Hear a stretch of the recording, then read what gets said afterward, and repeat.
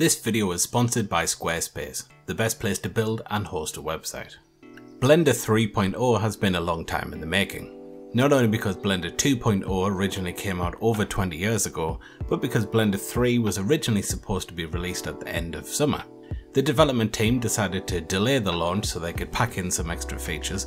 I think that was a really good idea because this is probably the biggest step up we've ever had with the Blender release, even bigger than the jump from 2.79 to 2.8. The first thing I want to talk about is Cycles X. The Cycles render engine has been completely overhauled under a new project called Cycles X, adding extra functionality and enormous performance upgrades. I really can't stress enough just how much faster this is. We're talking about a 50% or more reduction in render time in most cases. Some of my scenes are rendering out 3 or 4 times faster compared to Blender 2.9. Any improvement to Cycles is obviously welcome, but this update makes Cycles one of the fastest and most capable unbiased path tracing engines on the market. Not only is rendering faster, but real-time viewport performance is significantly quicker too. The old tile-based system has gone, that's been replaced by a progressive refinement system. Basically, Cycles renders out the whole frame at once instead of splitting it up into smaller tiles. Adaptive sampling is now on by default too, and it's been renamed to noise threshold. You can limit the render by time, which does pretty much exactly what you'd expect it to. Blender will just keep rendering the frame until it hits either the sample limit or the time limit that you've set, then I'll move on to the next frame. We do have to have a quick word of warning here about compatibility. OpenCL support has been dropped from Cycles. That means some devices won't work with Cycles in Blender 3.0. Nvidia devices are completely unaffected since they use CUDA or optics for rendering. AMD has been working with the Blender developers to integrate support for AMD graphics cards. Right now they've got it working but only on a few cards. It only officially supports RDNA 2 GPUs running on Windows machines. So if you have an older AMD card or you're a Linux user, you're possibly out of luck, at least for now, because there's no official support. Apple are also working to add metal support, but that's not going to be in Blender 3.0, that's going to be 3.1 or later, so you might have problems there too. The asset browser is probably one of the most requested features of all time in Blender. It adds a library to Blender where you can store objects, materials, and any other type of data block. It was introduced earlier on in the year as an experimental feature, but now it's fully fleshed out and it works extremely well. You can mark any data block as an asset and it'll be stored away for easy access later, and you can even drag and drop assets straight into the viewport. The asset browser also comes with a new pose library. When animating, you can save poses for later use, and you can even blend in between 2 different poses to make whole unique poses and different animations.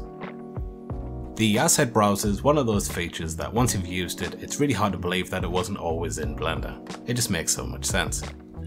Next we need to talk about performance, because the performance upgrades to Blender 3.0 are basically endless. I honestly don't even know where to start here. We've already mentioned the huge update to Cycles render speed and viewport performance, but it doesn't stop there. Blender supported file compression for a long time, but the old system was very slow. A new compression algorithm called Z standard has been added. It's about 90% faster when you save a compressed file, and it's about 66% faster when you open a compressed file. Editing mode performance has had a significant optimization too. Some editing actions on a really high resolution mesh are now 2 to 3 times faster than they used to be. Also, if you use the undo function while you're in edit mode, that's benefited from a nice little speed increase too, especially on high resolution meshes. If you're working on a scene that has lots of rigid body physics objects, it's quite common that you'll just copy the rigid body properties from one object to lots of others, but that used to be horrendously slow. Thankfully, this has now been sped up massively. In some tests it's 200 times faster. Instead of taking 60 seconds, it was taking 0.3 seconds. As you probably remember, a release or 2 ago, the Boolean tool got a new mode called exact mode. That works very well, but it's very slow, so there was also an alternative mode called fast, which was less accurate. But the exact mode in Blender 3.0 is now much faster, it's almost in line with fast mode, and it works much better. The Open Image Denoiser has been upgraded to version 1.3, which is not only faster but uses slightly less memory too. I could spend the rest of the day just talking about all the speed increases in Blender 3.0, but I'm sure you get the point. Almost every area is at least a little bit faster. I just want to give a quick shout out to the sponsor of this video, Squarespace. Squarespace is an online platform where you can build and host your own beautiful website. You don't have to have coding experience or any history with web development because Squarespace uses a really intuitive drag and drop interface. You can use pre-made customizable templates to quickly come up with a variety of professional designs for any website use. I really like that Squarespace allows you to view your website as it will be displayed on a cell phone or a tablet, which is really important these days because mobile traffic accounts for nearly half of web browsing. Click on the link in the description to start your free month trial of Squarespace. Make sure that you use the offer code DECODED and you'll get 10% off your first website or domain registration. So the big game changer coming in Blender 3.0 has got to be geometry nodes. GeoNodes were introduced at the start of the year and it's capable of doing some pretty crazy stuff, from basic things like scattering objects all the way to procedural asset generation.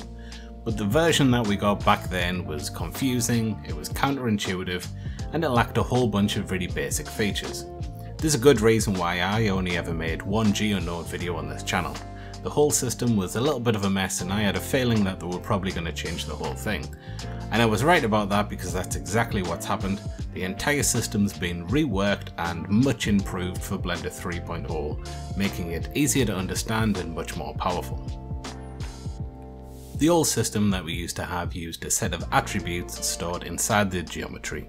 Each node would just override the properties of the attribute, and instead of flowing through the node tree as you would expect, every change you made was constantly passed back to the starting point, essentially overriding the original data.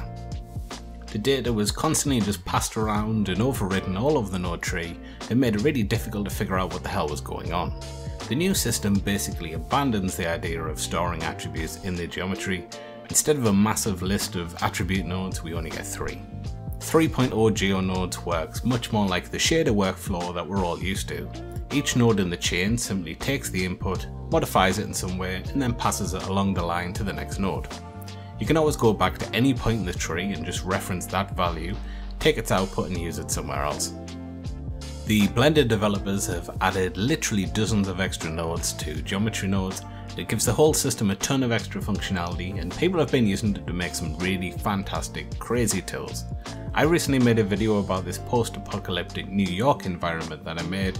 I used Baga's amazing IvyGen node setup for geometry nodes. It adds all these procedural plants all over the buildings. That's something that would have been an absolute nightmare to try and do by hand, but geometry nodes made it really simple. If you missed the New York video, I'll leave a link in the description to where you can watch that. I'll also link to the IvyGen node setup if you want to download that and give it a go. Okay, so for this last feature, I could talk about all sorts of changes coming in Blender. The interface has a whole new theme, the grease pencil tools have had tons of new updates, even the video sequence editors finally got a little bit of love. But I want to talk about the Terminator. No, not that Terminator, this Terminator. You're probably already familiar with it. It's a really common artifact in Blender when you're using cycles with fairly low poly meshes. Obviously in 3D we construct every shape from a load of flat planes. Now we can use smooth shading to hide this fact, at least to an extent, but it's much harder to hide the boundary between light and shadow. Instead of getting a nice smooth gradient like we'd get in real life, some faces will be lit and some faces just won't, which gives us this nasty jagged seam. Originally the only way to fix this issue was just to add more geometry. Then a few releases ago we got a slightly hacky workaround called the shading offset. So once you enable that setting, it would basically add extra shading around the shadow areas. That did fix the Terminator artifact, but it did come with some big drawbacks. At the start you had to enable it for every object, assuming that you'd actually noticed the problem before you hit render. It made shadows darker than they should be, and it also increased the spread of the shadow into areas that should normally be lit. But now in Blender 3.0 we finally have a functional fix for the Terminator artifact, and the best thing about it is you don't have to even enable it or do anything, it just works. So in the shading section of the object panel we now have this setting called geometry offset. It's switched on by default and you shouldn't need to touch it at all. Basically, it just uses a slightly different algorithm to calculate the light ray collisions based on the normals of the faces. So on a smooth shaded object, it'll act like the surface is actually smooth, and you'll get a nice gradient that goes from light to shadow. So we can finally say goodbye to the Terminator for good. Or should that be hasta la vista? Sorry, that was terrible. Anyway, leave a comment down below, let me know which 3.0 features you're most looking forward to. While you're down there, don't forget to check out the link in the description to Squarespace. Remember to use the offer code DECODED and you'll get 10% off your first website or domain name registration.